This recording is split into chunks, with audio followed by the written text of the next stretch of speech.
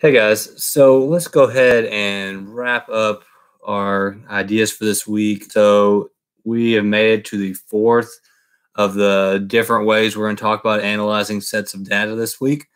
To recap, on Monday we talked about finding the mean, add all the numbers up, divide by how many numbers there are to get the mean or the average. Tuesday was median. Median sounds like middle. Order the numbers from least to greatest. Then find the number in the middle. And remember, if there are two in the middle, add those two numbers up and then divide by 2. Then yesterday we talked about mode. Mode was what we talked about was probably the easier one to do of the three, one of the easiest probably of the one we're going to talk about. And that mode is just what number shows up the most. And there can be more than one mode, so keep that in mind. You don't average it. If you find 2 numbers that show up the most, write them both down. If you find 4 numbers that show up the most, write them both down. Doesn't matter what they are, make sure you write them down. So today we're going to talk about the last one. This is going to be pretty short, sweet, and to the point here. The last one is going to be range. So we already talked about range a little yesterday because a few of the dot plots we looked at yesterday had range, and they wanted to know the range in the questions. They also called the range spread.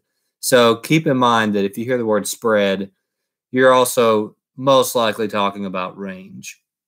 So let's just get into how to do the range here. So we have a couple of range sheets on the AMI package that were passed out. And let's just kind of talk about them. So the first one that I want to talk about with you guys is this sheet that simply says at the top range.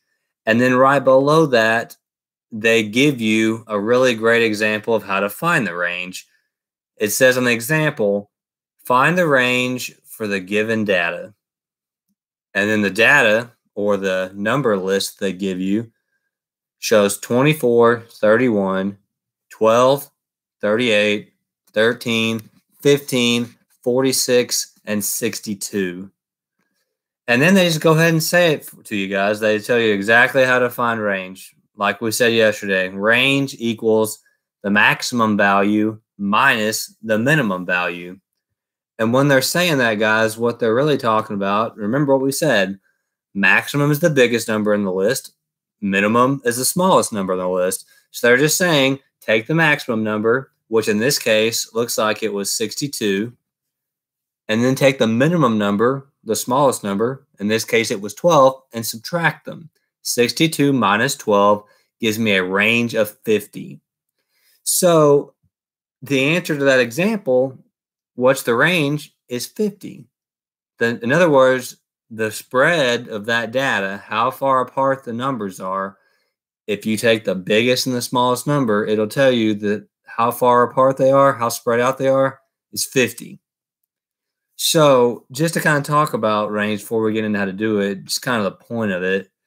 A lot of times range will tell you the consistency of the data that you're getting. So typically you want consistent data in a lot of situations. Not all the time, but a lot of times in statistics you want consistency. And kind of like, great example, test scores. It'd be nice if we all consistently got a high test score. It'd be nice if all the scores were not only nice high scores, but they were all pretty close together, because it's showing us that it seems like whatever was being explained, people were all seeming to understand it on a pretty even level. Like people seem to really get it. Now, range can also be a good thing if we don't do so well on a test, because if I give you all a test and pretty much everybody makes a low score, it's saying, okay, it seems like something's on me as the teacher. I have clearly missed the point on an explanation here, or several apparently, that have caused us to struggle on this test. And I need to go back and look at myself and see what can I do to better teach this information. Because clearly those test scores are all really close together and they're all low. So they're pretty consistently low because they're not very spread out. So probably on me as the teacher to go back and re-examine what I've been teaching and maybe go back and do other things to help us better understand material and try again. But that's just a few examples, and we'll get to that of one similar to that later.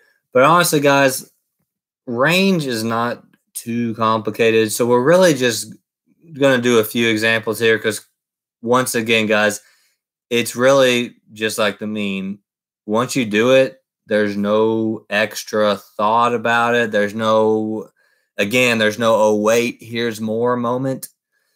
A little different than with median and mode. There's a bit of a wait, here's more moment with median and mode, because with median, you have to think about what to do when there's two numbers. And when there's mode, you also have to think about, oh, wait, what do I do if there's two numbers? But with range, there's really not anything extra about it. You just find the biggest number, you find the smallest number, and you subtract them. And again, it'll tell you how spread out your data is. It'll tell you, are these numbers consistently staying close together, or are they ending up in total being pretty spread apart? So we're just going to stick to a few examples, and we're just going to do a few on the side that says finding range, because quite frankly, guys, the other side that we're doing with range, there's nothing new about it, nothing different. It's just rinse and repeat and practice a little bit more. So on the finding range, I want to talk about three examples here. So the first example I want to look at on the side that says finding range. Again, that's the one that has the example at the top in the box that shows you how to do range. It is number one. So on number one, here's my list of data. I wrote it all out, and let's just give it a shot. So it looks like on my data, I have 36, 17, 22, 43, 11, 56, 17, and 71. So what I want to do here, guys, is I want to look at my data and say, okay, if I look through here, first off, let's find the maximum. Which one appears to be the biggest number on the list? And if I do that, it looks to me like 71 is the biggest number. And if I look through here, yeah, I don't see a number bigger than 71. So I'm just going to go ahead and say that my maximum, I'm just going to call maximum max. So max will stand for maximum. I'm going to say my maximum is 71. So I found my first step. There's my max, my biggest number. It's 71. Now I'm going to look back through here and say, okay, where is the smallest number in this list? In other words, where's the minimum? Well, I see an 11 right here. Let's see. If I look through this list, I don't see anything smaller than 11. So therefore, my minimum, which I will call minimum min for short, which you will often see max, the abbreviation for maximum, and min to be the abbreviation for minimum. So I'm just going to go ahead and say that my minimum is 11. So minimum is 11. Okay. Now I have everything I need. We're not going to go into too much detail here because honestly, it doesn't need much. Now that I know my minimum and my maximum, I'm just going to take the maximum number of 71 and I'm going to subtract the minimum number, which was 11. And if I do 71 minus 11, I end up getting a range of 60. So my range on number one should be 60. And that's it. There's your range. Simple as that. Really, the only thing that I think on this, guys, that might be confusing at the moment is, oh, well, what if there's two maximums that are the same number? Like, what if I had two 71s? Or what if I had two 11s? Well, you only need one. You don't use both of them. Just use one of the 71s and one of the 11s, if that showed up. So if you have two maximums, they're the same number, just use one of them. Same with minimum. So no curveballs on this, guys. Just find the biggest number and the smallest number. So the next one I want to look at is number 6. If I take a look at number 6, I have my list right here. Looks like I have a 78, 8, 34. Looks like I have a 61, 55, and a 29, it looks like. So there's my list. So again, the two things I need, minimum, maximum. So I'm going to find the maximum first. Remember, we call that max. If I look through this list, it appears that the biggest number I have on this entire list right here is a 78. So I'm going to go ahead and say, yeah, there's nothing bigger than 78. That must be my maximum. So I'm going to call the maximum 78. And then I'm going to look for the minimum. Well, minimum's, again, pretty obvious. If I look at this list, there's only one single-digit number here, and it's 8. There's no other single-digit numbers. So clearly, 8 has to be the minimum in this problem. So I have a minimum of 8. And again, if I want the range, like we just talked about, maximum minus the minimum. So I'm going to take my maximum of 78, and I'm going to subtract the minimum of 8 from it. And if I do 78 minus 8, the range should be 70. Again, guys, no rocket science on this. Find the biggest number, find the smallest number, subtract them.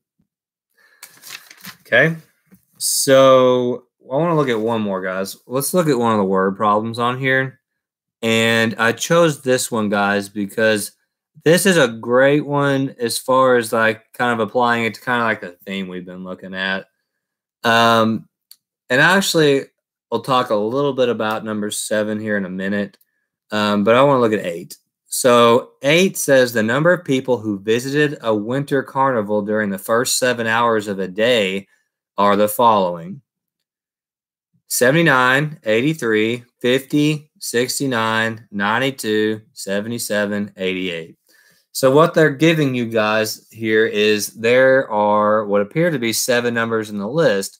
Well, that makes sense because what they're doing is every hour they're figuring out how many people are at this winter carnival. So they're saying in the first hour there's 79 people. Second hour there are 83 people. The third hour it dropped off. There's only 50 people. And then 69, 92, 77, 88. So it looks like it fluctuates for the most part. If we were to look through the data, we could analyze it and say, okay, it starts out pretty high, and then it drops down to 50, then it goes back up all the way to 92, drops back down. It kind of fluctuates. It keeps going up, then back down, then fluctuates back up. So there's not really an obvious, like, perfect time or like the ideal time for people to be there because there's a few peaks in the amount of people that you see, like 83, 92, 88, etc. So let's just go ahead and find the range of this. So if I were to do that, I'm looking through my list here, and it looks like I have a maximum of 92. So I'm going to put max is equal to 92. So the most people that ever had at that event was 92. So far, there are 92 for a maximum here. Again, we are down here on number 8. Okay, now I just want the minimum. Well, we talked about it a little bit already. The minimum appears to be 50. So I'll say the minimum is 50.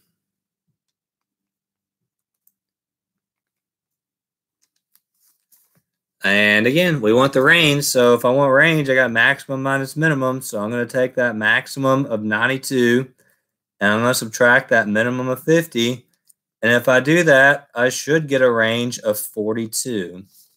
So my range here is 42. Okay. So I'm going to go ahead, guys, and actually do one more example here because I want to talk about something that will kind of get to the point of range. So I'm going to look at number 7 again real quick.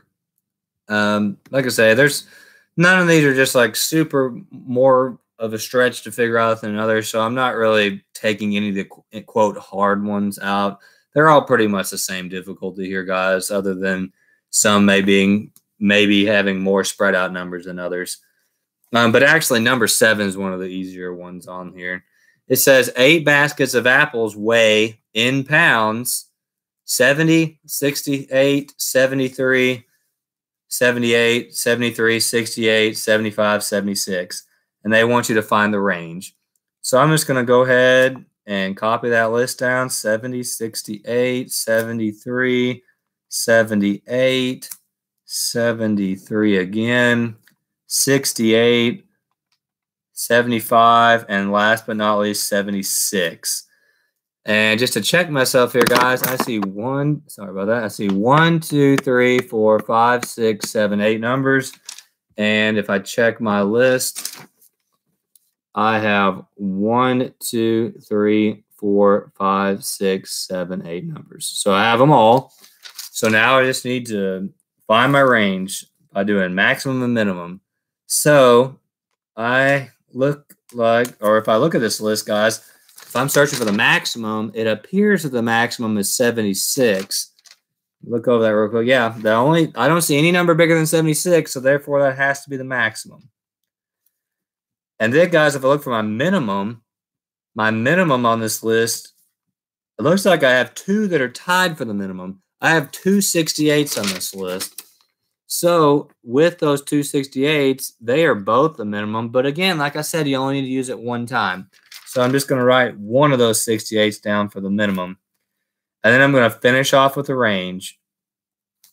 My range will be 76 minus 68, which should give me a final answer of 8.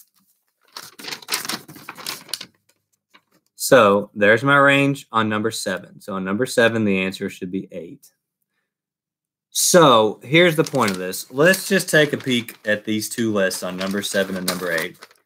Because, guys, while these 2 questions did not talk about test scores, they were talking about, if I remember correctly, they were talking about baskets of apples and what they weigh and people in a park, visiting a carnival. While those weren't talking about test scores, if you look at these numbers, we could relate them to test scores. I mean, these are understandable scores to potentially get on tests. So I know I keep coming back to test scores, but it's just a really easy example to explain. And we'll come up with more too. I don't want this to strictly be want a good test score here. No, they're just good examples to use to kind of give us a good relatable idea to look at. So let's just say I gave a test. And the first time, here's my test scores. These are just the numbers from number 8. Well, if I wanted to talk about, am I reliably teaching this material? If I were to look at the test scores and base it on the range, I would have to say no. Because sure, it's great to see some people get an 83 and a 92 and an 88. Those are nice scores. But at the same time, I don't want to see people getting 50s on this test either. And if I look through here, that's a 69 on the test. I don't want people getting a D on it either. So it just doesn't seem like I can have set people up on this test to consistently do well. Some people did really well. Some people didn't. So clearly we've fallen short somewhere where we need to help the people that didn't quite get as well as they probably would have liked in a better situation to succeed. So based on this, I would say probably wasn't a very successful test for us. Either we weren't totally prepared or I didn't fully prepare for the test. Something clearly fell short here. So let's look at the other scenario. 8 was my range. Well, if I initially look at these scores, it's kind of an open interpretation here because if I look at these scores, I don't see any A's on it. It looks like we said, the highest score was a 76. Highest score was a C, which isn't great. But in the other way, there's not terrible either. It's passing. Sure, we'd probably like to do a little bit better. But at the same time, you only see 1 score on this whole list, or actually 2 on the list, that are just barely a D. 68, 68. And if we're basing success on consistency for this test, I would say if you wanted to base it on how consistent the scores were, it was a fairly successful test in that most of us passed the test, and maybe it was a hard test, and maybe, I mean, there's going to be some tests that are just harder to pass than others. Maybe it was just one of those tests, but clearly we did a pretty good job of all of us being ready and for the most part passing it. So as far as reliability, as far as consistency of test scores, I would say that we were pretty even. We were spread out, or we weren't very spread out. Everybody seemed to understand it a pretty equal amount, simply because nobody did clearly better than everyone else and no one did clearly worse than everybody else. So it seemed to be a more level amount of success on here. But again, that's just basing it on consistency. Ideally, we'd probably like to see more or higher scores on it, but at least we were consistent. So, guys, that's really all there is to range. There shouldn't really be anything else about it that would throw us off as far as understanding how to do it. That's really about all I have for today's lesson here. If we end up having a question about a past assignment we looked at that we need to go over, like dot plots, frequency tables, histograms, we'll talk about that in a later video. We've pretty much covered what I want to talk about so far. So again, just to recap range, all it is take the maximum, which is the biggest number, and subtract the minimum from it, which is the smallest number. Biggest number minus smallest number gives you your range. And it's just one number every time. Your range is only one number. The only way to analyze data this week that we've talked about that gives you more than one answer is mode. Mean gives you one answer, median gives you one answer, range gives you one answer. Sometimes, and a lot of times, mode only has one answer, but it doesn't always have one answer. So just keep that in mind. So that's pretty much it for the material we'll be looking at this week, guys. So we're going to have a quiz tomorrow. And I'm going to have it ready to go after our Zoom meeting tomorrow. So please, if you have any questions that you need to talk about that we've covered this week on mean, median, mode, and range, please make sure to bring those questions to the meeting and we'll clarify that. Or if you just need a question answered today, please email me or message me and I will happily help you out to better understand that material. So make sure to finish the work that we have in our packets on mode, and please again send me on range. Mode was yesterday. Sorry, please finish the work that we have on our packets on range. You should have already finished mode on yesterday's assignment. So make sure you get everything for range completed today. Again, I uploaded the documents. I put them on Google Slides. You should be able to type on the assignments now. And I apologize, guys, for a few hiccups early on here with our assignments. You should be able now to type in the documents, the slides that I sent you. And you should be able to edit them, put your answers in, and submit them. And you should be able to get your name on it as well. If you do have any issues, guys, typing on the slides that I send you to do your assignments on, please let me know and I'll look into that. But I think we've got all the kinks worked out at this point. And thank you guys for your patience on that and for working hard. Hopefully I've been able to answer any questions we've had so far. Hopefully my extra information I've been sending y'all has been helpful whenever y'all have had questions. Keep them coming, guys. Y'all are doing a great job. Proud of you guys for working hard and asking good questions along the way. And hopefully we'll be ready to go for this quiz tomorrow. I think this will be an easy quiz. If you've been understanding everything we've been doing this week on mean, median, mode, and range, you should be good to go. So be prepared for a quiz on quizzes on Friday. Once again, guys, good luck. Make sure you get all the range work turned in and uploaded to Google Classroom, or send me pictures if you aren't able to get onto the Classroom page so I can get those put in. So thank you guys for your time, and have a good rest of your day.